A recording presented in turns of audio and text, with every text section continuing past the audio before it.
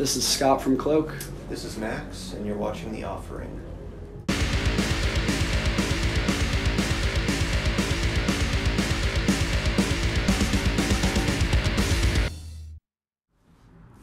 So you guys are back on the road, this time with 1349, WADA and Pulcra Morte. How is this new touring experience for you? It's been going really well.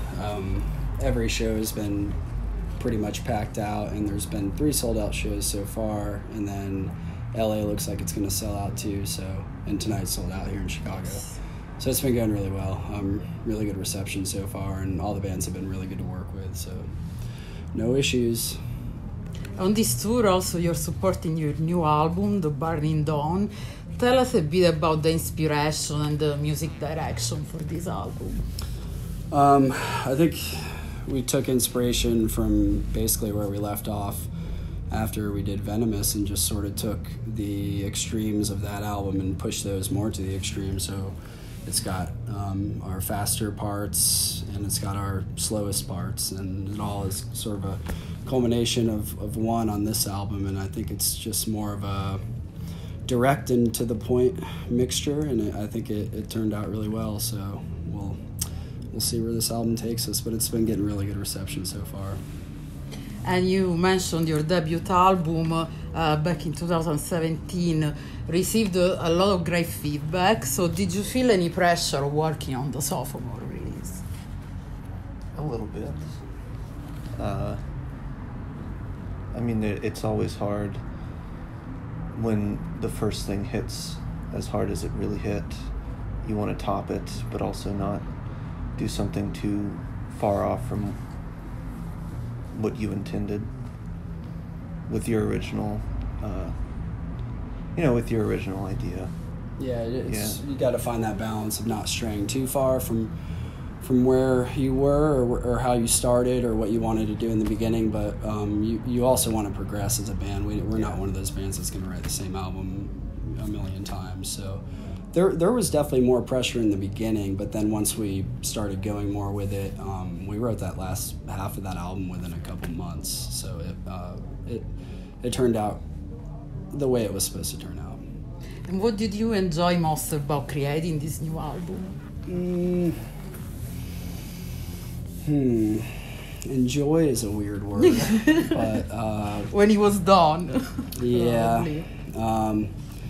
Satisfying, I guess, would be a better word for it. I think this one we did a lot of demoing from the start on a lot of our ideas, and then we took it to the rehearsal space after that. And I think that was the most rewarding part, is taking our ideas that we had separately and then putting them together as one in the band room and figuring it out and seeing how it sounded, and then finally getting it obviously recorded was the most rewarding, and hearing how we actually could get that atmosphere that we wanted to do for this record, which was a very haunting atmosphere. We really wanted to capture that. I think it came out on the record, and it was everything it was supposed to be. Yeah, and these atmospheres that you're talking about are also very visible on the videos that you released so far for Into the Storm and A Voice in the Night. And you did this video yourself, both of them, right? Yeah, me and Max worked on all 3 videos. There's one for Tempter's Call as well. And that was really rewarding, also stressful. But we had to do the Tempter's Call one within a day after we got back from our tour with Chemist, because that single was coming out, the following week. And then we did, there wasn't even supposed to be a video for Into the Storm, but me and Max were just playing around with different ideas, different editing techniques, and that video turned out very different from the rest of our videos. So that was more experimental. And then Voice in the Night was really Max's video from the start, and that was supposed to be our only video, but we were just like, fuck it, let's do 3 for the singles. And well, we wanted to do like one that was kind of performance based, one that was narrative based, and then the Into the Storm one kind of was a weird mesh of the 2. So you get a lot of variety visually with all of them. Yeah, all 3 are really different. Voice in the Night is more cinematic. Into the Storm is more crazy psychedelic mixed with like 20s film sort of thing, and then Tempters is a pretty basic performance video. Do you think you'll release more videos at this point? Yeah, for this album? Yeah. Probably not for this album, Okay. but definitely going on in the future for the rest of the albums. Maybe we'll do a live video for this album. That was always something we wanted to do. Yeah, be cool. From this tour, you think? Probably not this tour, Okay. because it takes a little bit more logistical planning. Right. And you guys are still new, relatively new in the music scene, and so often you're compared to other existing successful bands. What do you think about that? It's really annoying. I think a lot of that is lazy journalism too, Right. because when there's 20 death metal bands that sound the same, no one really says anything. But if you're doing something that's different, they're going to compare you to another band that's doing something that's different. So it's become a bit of a joke to us at this point, and we really don't pay attention to it. We're just going to keep doing what we do. Yeah, makes sense. And what do you think are the challenges that you are facing as a new band in the scene? I think just making our own name for ourselves is always a challenge for a newer band, but we accept challenges. That's something that a band like us should always do. So I don't think there's a negative to any of the challenges. I think touring, like we're going to be touring a lot more. I think touring is a challenge in and of itself, as we've been figuring out. So that's a challenge that we're willing to take, obviously, because we've been touring a lot more. But other than that, I can't really think of any. I can't think of too many either. I think taking the stage show to the next place might be our next big step and the next big thing that we need to really work on. Yeah. So. But you're very committed. So. Yeah. At this point, I mean, we always have been, but at this point, it feels very real and tangible. It's been getting stronger and stronger as we go.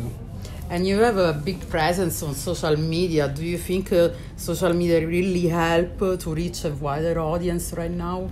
Yeah, I think in this day and age, it's just something you have to accept, and we're a part of it. So we use it. We don't try to overuse it, but I think there's a tasteful way to use it. Absolutely.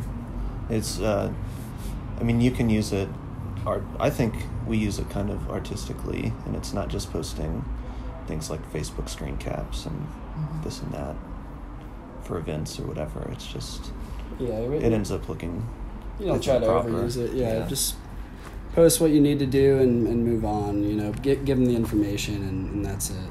So we don't try to overdo it. So after this tour, do you have other tours planned for this year or next year?